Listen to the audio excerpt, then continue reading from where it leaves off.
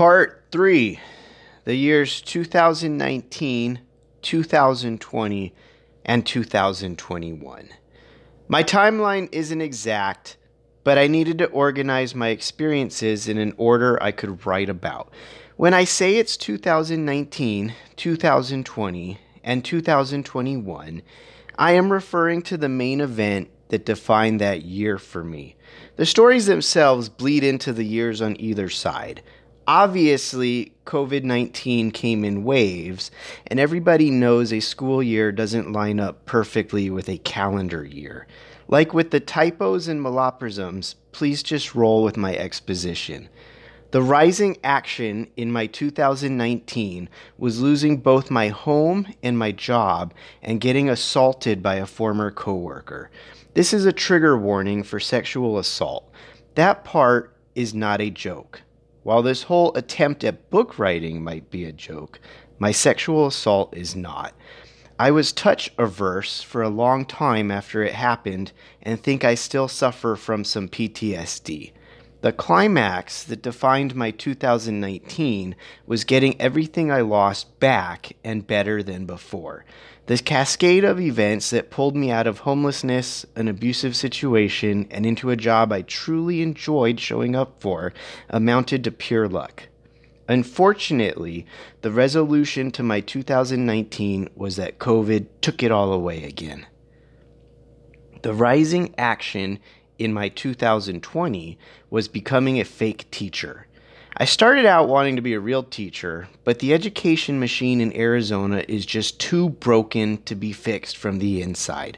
I also started dating with pandemic precautions, but was held back by wanting to relive some specific childhood and adolescent trauma.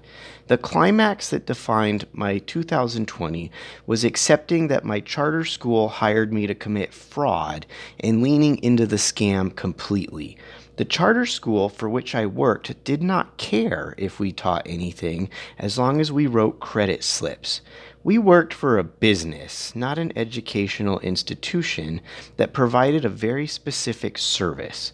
We were a printing press for unearned high school diplomas intended for students who would otherwise fall through the cracks, fulfilling the government's objective that there are never adults unable to apply for menial labor and minimum wage jobs. Unfortunately, the resolution to my 2020 was falling in love with a woman who waited a ridiculously long time to tell me something important. By the time she finally confessed, I was already emotionally invested and could not choose to not be in love. The rising action in my 2021 was becoming a real counselor and teacher. Obviously, if I could undo the deaths of everybody who died from COVID, I would happily give up any of the gains I acquired in the pandemic response. That weird fake teaching detour the pandemic put me on finally swerved back to my regular path, and all the economic stimulus payments put my bank account firmly in the black. I finally had the comfortable unhappiness back that was more familiar to me as a social worker than the anxious and almost unbearable unhappiness I had trying to make sense of teaching in a charter school. The climax that defined my 2021 was crippling depression. I've only been in love twice. My first girlfriend was with me, if I use fuzzy math, for 8 months. My second girlfriend was with me, if I use even fuzzier math, and she might dispute the title girlfriend since we only ever use the word exclusive, for 3 months. If you add up my two experiences being in a loving relationship, I almost have a whole year as a real man.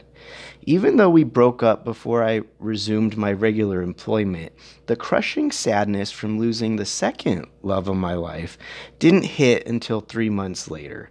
Unfortunately, the resolution to my 2021 was writing another terrible book to avoid killing myself.